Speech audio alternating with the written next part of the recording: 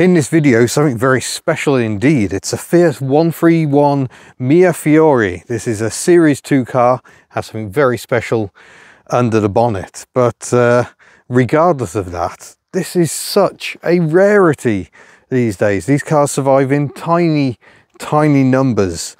The Anorex among you will have spotted that it has left-hand drive wipers. This is actually a right-hand drive car.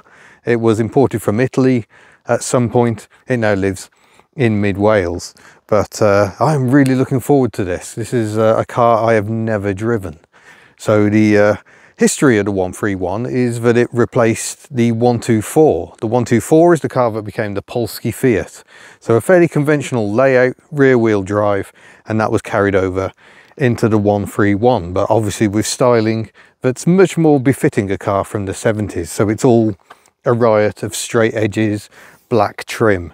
It was introduced in 1974, and in 78 they released the Series 2 of which this is one, which had a few detail changes, including revised rear lights. The initial rear lights looked slightly like a bit of an afterthought, especially when it came to reverse lights, but now everything is all included in one unit. And in 1981, I think it was, there was a further facelift that had longer rear lights, the Series 3. And the 131 lived on in Turkey as the Tofus, I think, and right through till the early 2000s, facelifted to try and make it look a bit like a regatta.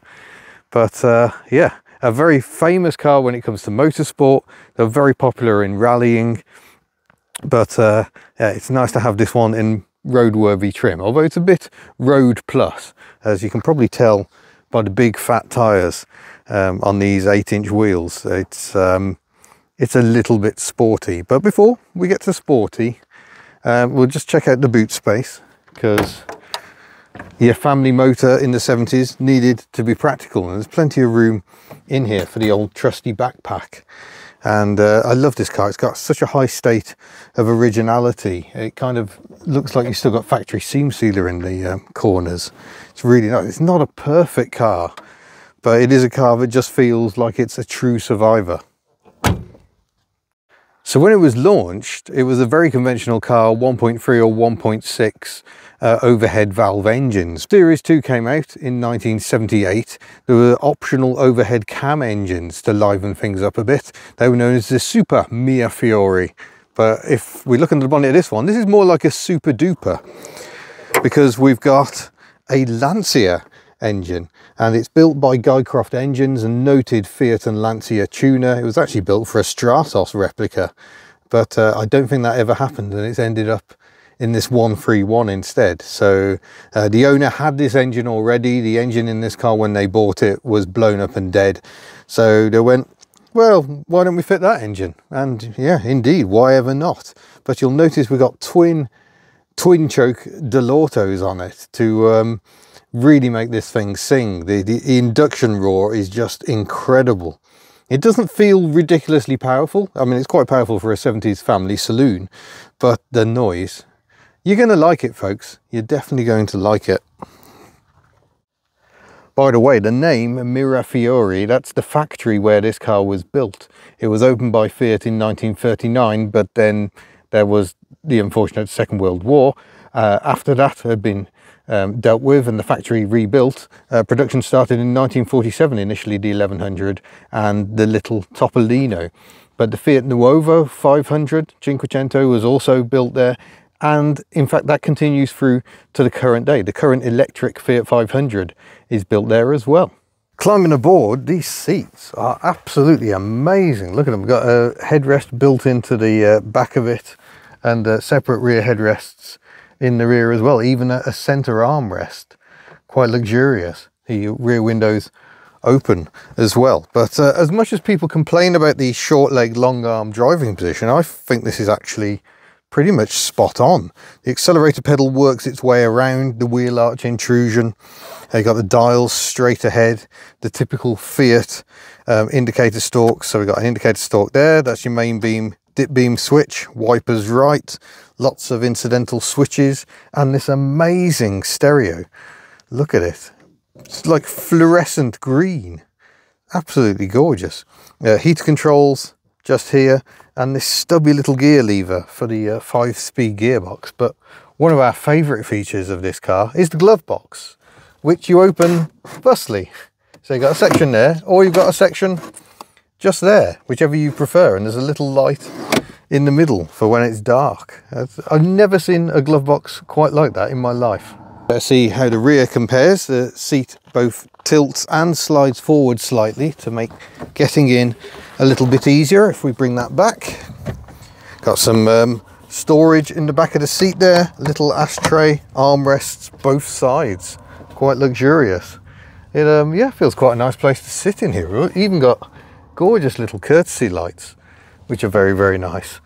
And a bit more space than I perhaps expected. And down here, we've even got the build sheet for that Guy Croft-tuned Lancia engine. Got Marelli CB ignition system, apparently. Cool. Right, let's awaken the beast. Definitely not the sort of soundtrack you expect from a 70s car. Oh.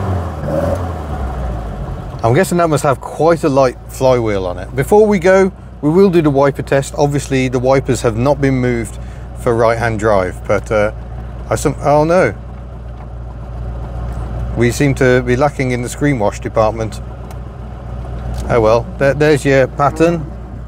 And I think, oh, there is a triangle of doom, but it's on the passenger side, so I'm going to allow it. But not a bad wiper performance. And actually, I don't think it suffers too much, being right-hand drive. And to be honest, a lot of cars in the 70s would have this wiper layout for right-hand drive. Morris Marina, Triumph Dolomite, Citroen GS. So it's not that unusual, and it works okay, I think. But really, I think we need to be doing some blubs. Indicators. Very quiet little tick there on the hazards. Yeah. You can barely hear it above the induction roar. Oh.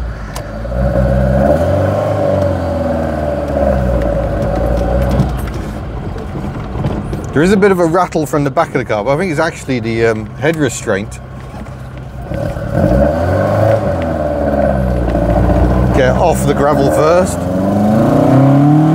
Oh. Oh.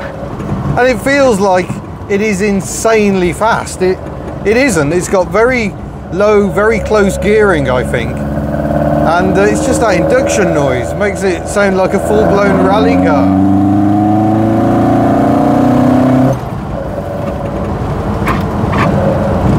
I think the fat rear tyres are just catching the arches a little. This is why we're getting a little scuff noise every now and then, but it feels incredible. The steering, rack and pinion, plenty of feel to it. It feels really tight and nice. But this gear lever is just wonderful.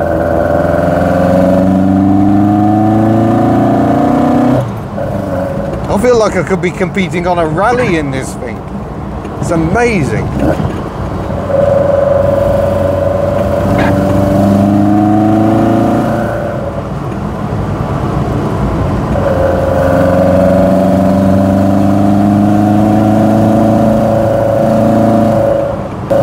Fun fact for you, Fiat actually built a diesel version. I bet it doesn't sound quite as good as this. And with it, they competed on the 1977 London to Sydney Marathon and finished 15th, rivaling cars such as the Citroen CX, Porsche 911s, a Range Rover, and even the winning car, which was a Mercedes 280e. So I think that's quite extraordinary to compete in such a harsh event in a diesel. I bet the drivers wish they got one of these. Oh.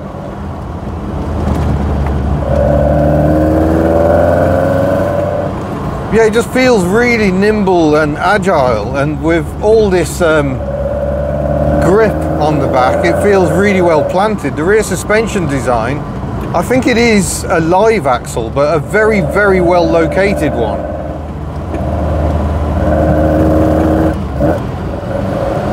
And that has many benefits. A live axle often a bit stronger as well. So the fact this car hasn't got an insane amount of power is actually a benefit. If we had more power, we would not be able to use any of it on this road. The sightlines just don't allow it.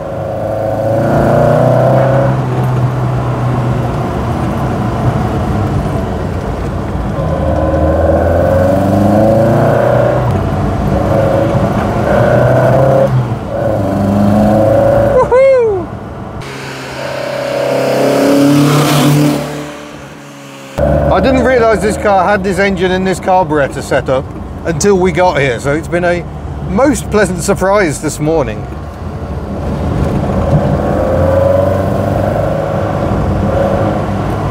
Howdy hi campers!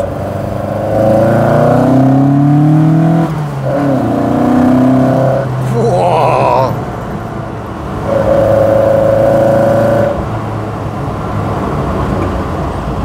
It's amazing how good a set of Dell'Ortos sound, just the way they suck the air in. Minimal filtration, so there's nothing to stop that lovely induction roar. You look at the exhaust, it's not a rorty exhaust, it's all induction.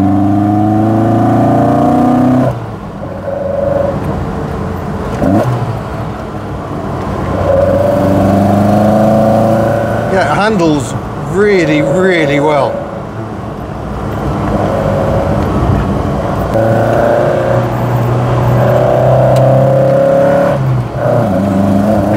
Oh my gosh, this is just like doing a rally stage, trying to avoid the worst of the bumps.